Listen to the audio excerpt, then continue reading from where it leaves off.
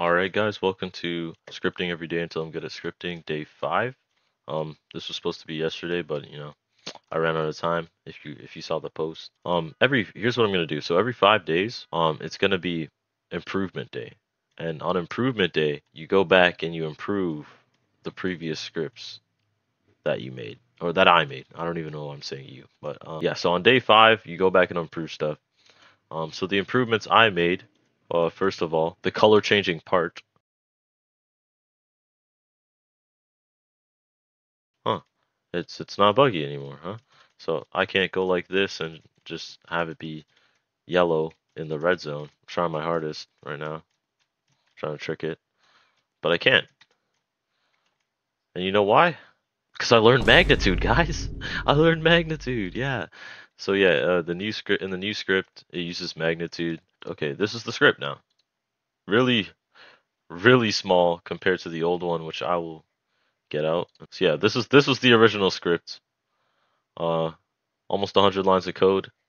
And then with magnitude, this is the script, 25 lines. So we basically fourthed what we originally had, so that's a big improvement. So yeah, so pretty much what it does is I just set it to true, just so it's like it's always running. But like I don't want it to crash, so like I gave it a little weight. Here, right? If the distance is less than 50, then the brick color becomes green. And then if the distance is less than 25, then the brick color becomes gold. If the distance is less than 12, then the brick color becomes red. And if the distance is greater than 50, then the color is basically the default color, which is medium stone gray. So you might be wondering why I didn't have it just like as else. But why I didn't have it just as like else if distance 25 blah blah blah, right? Why didn't I use else if? Well, when I used else if, it was just changing the color to black. Um, I have no clue why. Once I used if it, like an if statement for each one, it fixed it. But yeah, so 25 lines of code. So that's the first improvement. The second improvement is the katana. Behold the new and improved katana. Um, just as a disclaimer, I don't know how to make the sword animated. Even though I animated in Moon on that dummy over there, um, the sword isn't just the sword just isn't doing it. But here we go. So now it plays a little equipping animation. Um, kind of looks a bit rough. I don't know why. Oh yeah, and on deactivate it's just not working. I have no clue. I'll just play it again. So on deactivate it's meant to put it away, right? It's meant to stop playing this idle animation. And I had that in the code. I'll show you here. Tool.unequipped connect function, and then idle animation track stop. So like, why isn't it stopping when I put away the sword? So yeah, improvement is when I equip. It plays the equip, and then it just plays this little idle where your arms like move up and down a little. And yeah. But once again, the sword is meant to be like pointed straight ahead. It's not supposed to be like on an angle like this.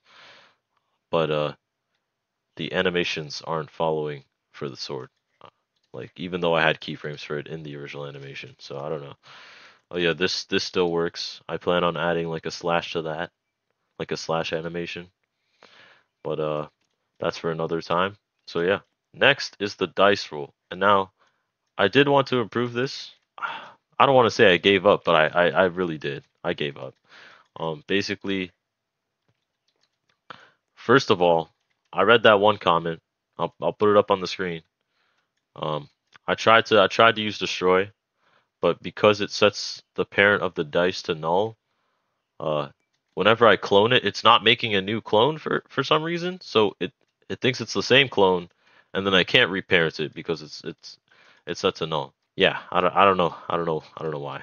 So next, I saw that other comment that was like, oh, make it print whatever face it like lands on or whatever like face you get. So it like shows, right? But um I tried to add a hit detection for the base plate, right? So here it is, right? Here's the dice.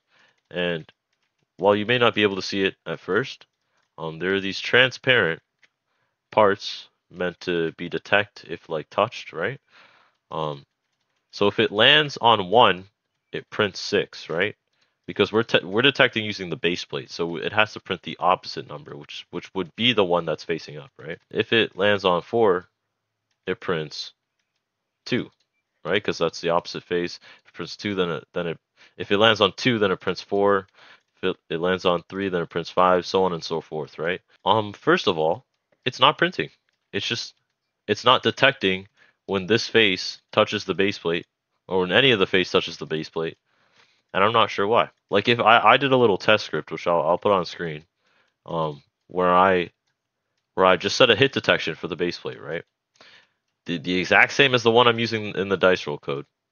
And when I walk onto the base plate, it's printing my parts, like the parts of my body that are touching the base plate, right? So I don't know. I really don't understand why it's not printing the dice when I roll it. All right, editor's note here, guys. I actually got it to print, but it's all just printing at once when it shouldn't be, because it's all just colliding with the base plate immediately. It spawns in the air, and then it only prints once too. So yeah, um, quick editor's note. I fixed that part, but there's now another problem. So yeah. But yeah, it seems like the parts on the dice are making the dice tweak out. Um, Whenever I click this button, it freaking flips out. Like what? Like why is it doing this? I don't know how else to detect what face is touching the base plate or what face is facing upwards.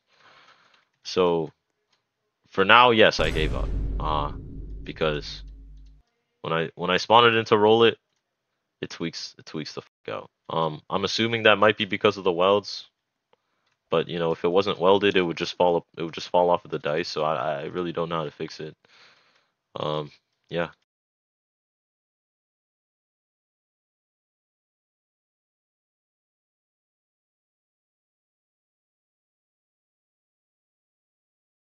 So yeah, as I promised, I will be doing a double upload today. So expect day 6 to come. I don't know, later in the day. Uh, it will include the katana M1 animations. I will implement that. It shouldn't be too hard. But yeah, see you in the next one.